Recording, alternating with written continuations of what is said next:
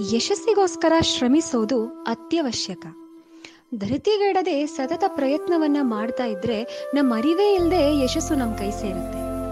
ಅಂತಹ ಯಶಸ್ಸನ್ನ ಕೈವಶ ಮಾಡಿಕೊಳ್ಳೋ ಒಬ್ಬ ವಿಜ್ಞಾನಿಯ ಕಥೆ ಅಂತಃಕರಣನಿಂದ. ನಮ್ಮ ಇವತ್ತಿನ ಯಶಸ್ಸಿನ ಕತೆ ವಲ್ಕನೈಸೇಷನ್ ಅನ್ನೋ ಒಂದು ಪ್ರೋಸೆಸ್ನ ಕಂಡು ಹಿಡಿದಂಥ ಒಬ್ಬ ವಿಜ್ಞಾನಿಯದು.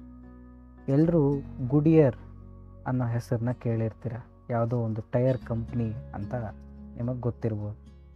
ಆದರೆ ಆ ಗುಡಿಯರ್ ಅನ್ನೋದು ವಲ್ಕನೈಸೇಷನ್ ಅನ್ನೋ ಒಂದು ಪ್ರೋಸೆಸ್ನ ಕಂಡು ಹಿಡಿದಂತಹ ಒಬ್ಬ ವಿಜ್ಞಾನಿಯ ಹೆಸರು ಚಾರ್ಲ್ಸ್ ಗುಡಿಯರ್ ಅಂತ.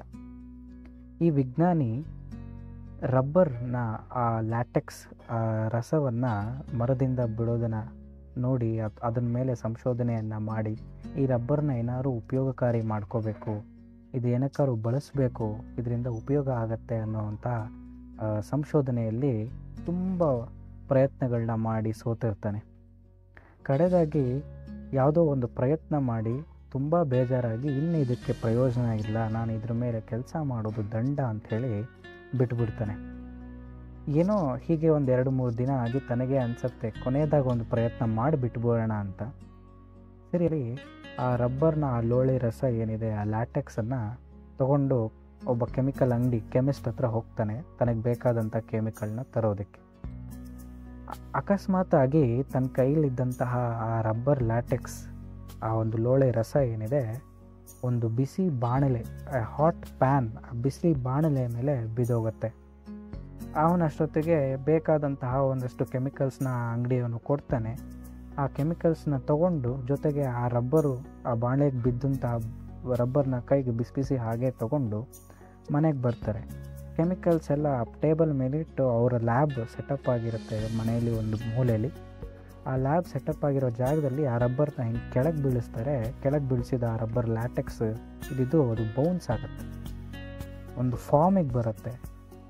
ಆವಾಗ ಯೋಚನೆ ಮಾಡ್ತಾರೆ, ಇದಕ್ಕೆ ಏನು ಹಾಕಿದೆ ನಾನು, ಇದು ಏನಾಗಿದೆ, ಇದಕ್ಕೆ ಇದು ಇವಾಗ ಪ್ರಯೋಜನಕಾರಿ ಆಗ್ತಾ ಇದೆ, ಇದಕ್ಕೆ ಏನು ಮಾಡ್ಬೋದು, ಏನಾಗಿದೆ ಇದಕ್ಕೆ ಅಂತ ಅವ್ರಿಗೆ ಗೊತ್ತೇ ಆಗಲ್ಲ. ಹೀಗೆ ಯೋಚನೆ ಮಾಡಿದಾಗ ಅನಿಸುತ್ತೆ, ಹೌದಲ್ವಾ ಇದು ನಾನು ಕೆಮಿಕಲ್ ಅಂಗಡಿಗೆ ಹೋದಾಗ ಆ ಬಾಣಲೆಗೆ ಬಿದ್ದಿದ್ದು ಅಂಥೇಳಿ ವಾಪಸ್ ಹೋಗ್ತಾರೆ. ಆ ಬಾಣಲೆಗೆ ಏನು ಹಾಕಿ ಹೀಟ್ ಮಾಡ್ತಿದ್ದೆ ನೀನು ಅಂತ ಆ ಕೆಮಿಸ್ಟ್ನ ಕೇಳ್ತಾರೆ ಆ ಅಂಗಡಿಯವನ್ನ. ಅವಾಗ ಅವನು ಹೇಳ್ತಾನೆ, ನಾನು ಸಲ್ಫರ್ನ ಹಾಕಿ ಬಿಸಿ ಮಾಡ್ತಾಯಿದ್ದೆ ಯಾವುದೋ ಒಂದು ಕೆಮಿಕಲ್ನ ಪ್ರಿಪೇರ್ ಮಾಡಲಿಕ್ಕೆ ಅಂತ. ಆಗ ಇವನಿಗೆ ಅನ್ಸತ್ತೆ, ಹೌದಲ್ವಾ ಹಾಗಿದ್ರೆ ಸಲ್ಫರ್ನ ಹಾಕಿ ರಬ್ಬರ್ನ ಹೀಟ್ ಮಾಡಿದ್ರೆ ಇದು ಪ್ರಯೋಜನಕಾರಿ ಆಗುತ್ತೆ ಅಂಥೇಳಿ ತಾನು ಒಂದಷ್ಟು ಪ್ರಯತ್ನಗಳನ್ನ ಮಾಡ್ತಾನೆ. ಆಮೇಲೆ ಒಂದು ಸರ್ಟನ್ ಟೆಂಪ್ರೇಚರಿಗೆ ಆ ಸಲ್ಫರ್ನ ಹೀಟ್ ಮಾಡಿ ರಬ್ಬರ್ ಜೊತೆ ಹೀಟ್ ಮಾಡಿದ್ರೆ ರಬ್ಬರು ಆ ಲ್ಯಾಟೆಕ್ಸ್ ಫಾರ್ಮಿಂದ ಒಂದು ಮೌಲ್ಡ್ ಫಾರ್ಮ್, ಒಂದು ಸ್ಟ್ರಾಂಗ್ ಫಾರ್ಮಿಗೆ ಬರುತ್ತೆ, ಅದು ಪ್ರಯೋಜನಕಾರಿ ಆಗುತ್ತೆ ಅಂತ. ಈ ಕತೆ ಏನು ಅಂದರೆ, ತನ್ನ ಕೊನೆ ಪ್ರಯತ್ನ ಮಾಡಿಬಿಡ್ತೀನಿ ಅನ್ನೋ ಒಂದು ಮನಸ್ಸು,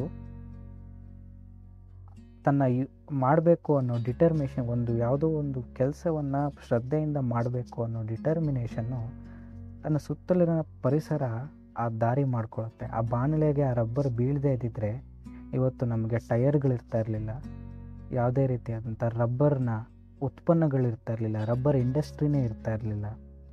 ಫ್ಲೈಟ್ಗಳು ಲ್ಯಾಂಡ್ ಆಗಬೇಕು ಅಂದರೆ ಅದಕ್ಕೆ ಕೆಳಗಡೆ ಬೇಕಾದಂಥ ಟೈರ್ ನಮಗೆ ಸಿಗ್ತಾ ಇರಲಿಲ್ಲ. ಸಾಲು ಸಾಲು ವಿಫಲತೆ ಕಂಡರೂ ಕಾಲ ನಮ್ಮ ಪ್ರಯತ್ನಕ್ಕೆ ತಕ್ಕಂತೆ ಸಫಲತೆಯ ಸರಮಾಲೆಯನ್ನೇ ಉಡುಗೊರೆಯಾಗಿ ಕೊಡುತ್ತೆ. ಮತ್ತೊಂದು ಯಶಸ್ಸಿನ ಕಥೆ ನಿಮಗಾಗಿ ಕಾದಿದೆ. ನಮಸ್ಕಾರ.